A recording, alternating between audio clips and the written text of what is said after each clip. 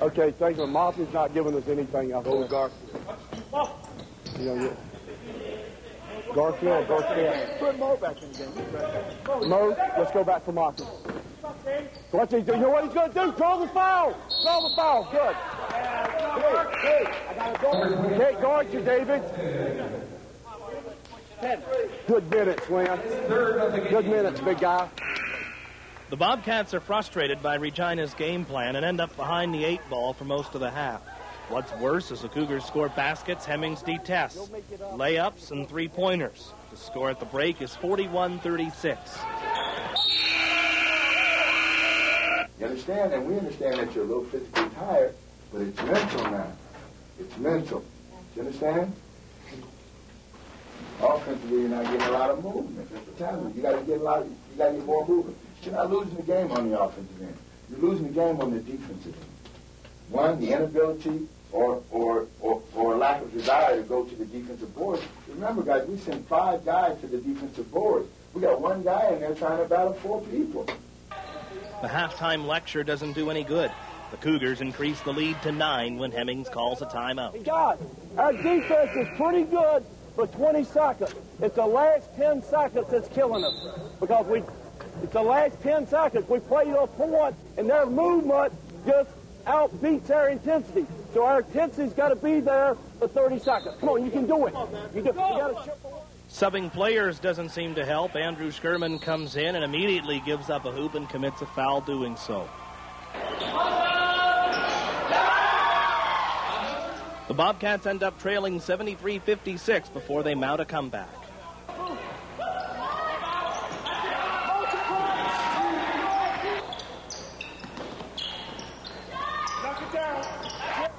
With the Bobcats charging, Hemmings continues to wander on the sidelines, and that causes his wireless microphone to fall off. So we're no longer privy to what's mentioned on the bench. Meanwhile, the Bobcats cut the lead to 5. Then to 2. With 32 seconds left, they tie the game.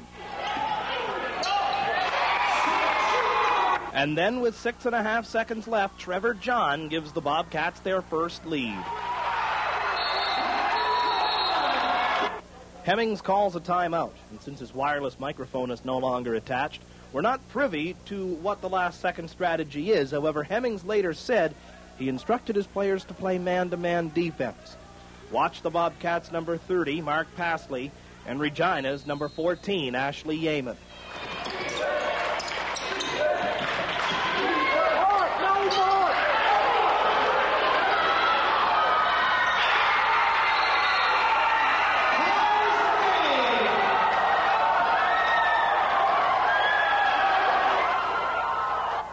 Passley's mental error cost the Bobcats the game. Hey, God, you know what I'm saying? I want you to feel this pain, right? And now I want you to let it go. I want you to understand that, hey, if we play 40 minutes from the beginning, we don't get in that situation. Basically what it came down to, we tried to make a real hero play, and then got the guy in the open court. And the thing about this, guys, I've been at this a long time, 25 years. 25 years. And what happens, there's no pressure on that kid. Okay? That was a first-year a bench player that hit the shot. Why did he hit it? Because the clock was running out and he had to shoot it. There's no pressure on him. The worst pain in the world is the pain you feel from something that you know you could have avoided. That is the worst pain in the world. But understand me. If you don't learn from it, then you are foolish. And if you do, then you are champion. Go. No, you gotta let it roll off your back. Going tomorrow, the Scout Winnipeg and Manitoba, they play tomorrow. Come on, we got to get on the road. Hey, we got to make this loss refocus us. Let's go. Good try. 3, man. 1, 2, 3. Bobcats.